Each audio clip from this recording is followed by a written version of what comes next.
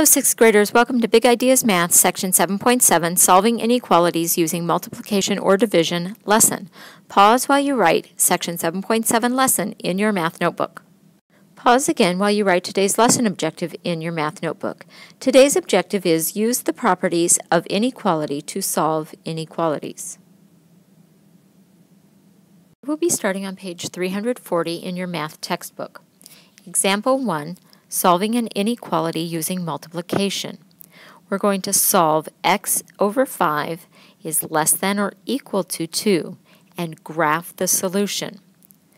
So first step is to write the inequality. So we're going to use the multiplication property of inequality, and that undoes the division. So we need to multiply both sides by 5 in order to get x by itself. So 5 times 5 leaves x by itself, and 5 times 2 on the right leaves 10 on the right-hand side. So when we simplify, we have x is less than or equal to 10. So the solution is x less than or equal to 10. So we need to make sure that our graph matches our solution. So we color in the circle, so we have a closed circle for our 10, and then everything to the left is darkened on our graph. So when we look at that, 15 is not a solution, and 5 is a solution. On the next page, example 2, we have 4n is greater than 32.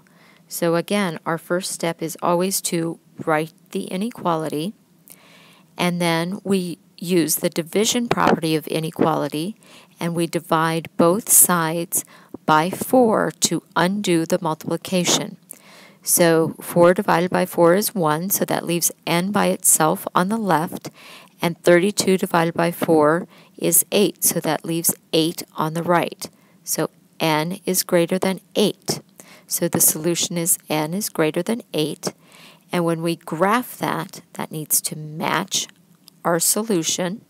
So we have an open circle on the 8, and everything to the right of 8 is colored in. Example 3 is our real-life application. A one-way bus ride costs $1.75. A 30-day bus pass costs $42. Our job is to write and solve an inequality to find the least number of one-way rides you must take for the 30-day pass to be a better deal. Letter B, you ride the bus an average of 20 times each month. Is the pass a better deal? Explain. So let's start with letter A. The words, the price of a one-way ride times the number of one-way rides is more than $42. So in order to make that a good deal, the price times the number of one-way rides has to be more than $42 in order to make it a better deal. So our variable is going to be r, and that's going to be the number of one-way rides. So our inequality is going to be $1.75. That's the price of a one-way ride, times r, that's the number of one-way rides, we don't know how many that takes yet, is more than, so greater than, 42. So we're going to write that inequality. $1.75 times r is greater than 42. So we use our division property of inequality, so that means we divide both sides by $1.75 to get r by itself, and 42 divided by $1.75 is 24. So we simplify, and that's what we get. So we need to take more than 24 one-way rides for the pass to be a better deal. So the answer to B then is no. The cost of 20 one-way rides is less than $42, so the pass is not a better deal for us. Your assignment for this lesson is to complete the On Your Own problems 1 through 7 below. They're also located on pages 340 to 341 of your textbook. Be sure to show your work and be prepared to share during our next class.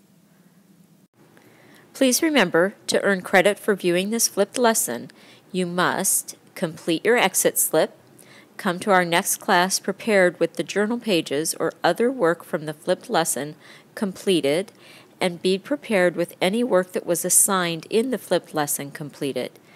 Be prepared with any questions you have for the teacher, and always have a good attitude. We'll see you next time in class.